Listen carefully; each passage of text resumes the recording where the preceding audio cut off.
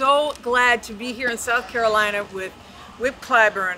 Honestly, he is bringing it. He's making these HBCUs sizzle. He is making sure that there is equity considerations. He's making sure that energy is not leaving South Carolina behind, but that South Carolina is leading in energy. So glad to be here today with you. Thank you so much.